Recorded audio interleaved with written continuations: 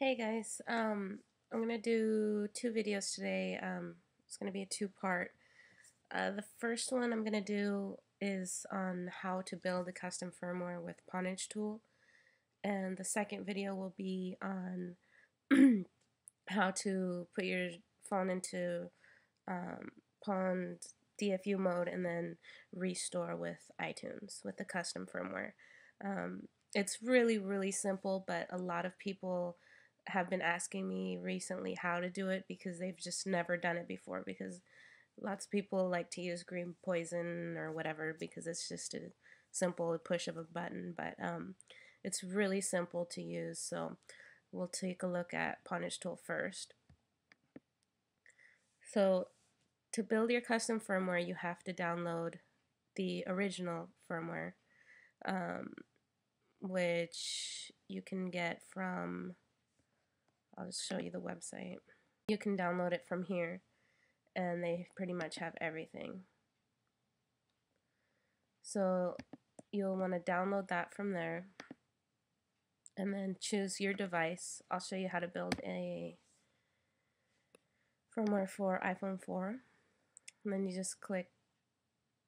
Okay, so this is the easiest way. You click next, and then it will search for your bundle. But if it doesn't find it, you can just go into expert mode, browse, click next, look for your firmware, and then click open.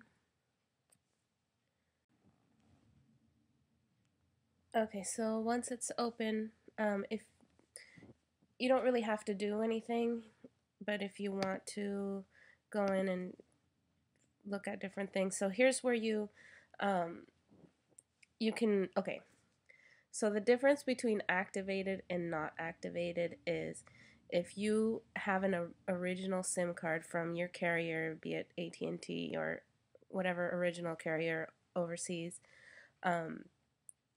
you can you uncheck the activate button. What this does is when you first restore your phone, you know there's that screen that says plug into iTunes or whatever, and you can only have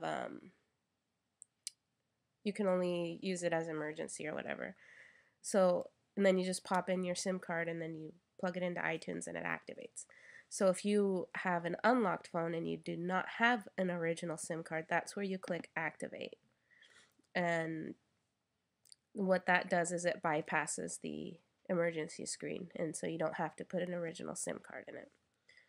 So then you click next if you have other packages or sources. I don't really mess with that, but if you don't want any of these original ones, I guess you can delete them if you want. I don't know. I wouldn't if I were you. And then this is if you want to include Cydia in that, and of course you probably do. And then you just click on build, click next. It'll ask you where you want to save it to. You click save, and then it just builds it. And it's going to take forever to build it. Well, not forever, but it takes quite a while to build it. So we'll check back when it's done. Okay, so for some reason my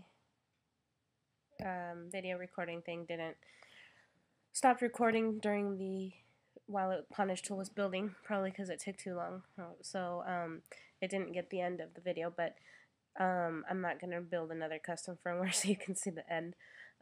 It's basically just says it's completed, and then it will have you go into DFU mode.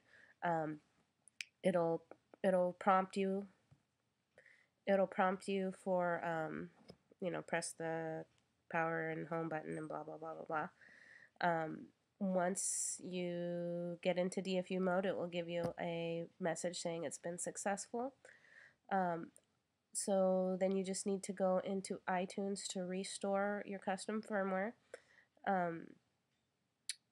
If you don't have your host files edited, you can just use Tiny Umbrella and start the TSS server. and then you just go into iTunes and you option restore, find your custom firmware that you built and choose it, and it'll restore, and that's it. So as you can see, it's really simple. It's just a matter of actually doing it. So hopefully these videos will help you see how easy it is, so you're not so nervous about doing it. If you don't want to build your own firmware for whatever reason, you don't have a Mac or you don't feel like building one, you can go to watch my next video, which is showing you where to download a custom firmware and how to put your phone into DFU mode, PON DFU mode with Red Snow to get your phone ready for restoring. So check it out. All right, thanks guys. Bye.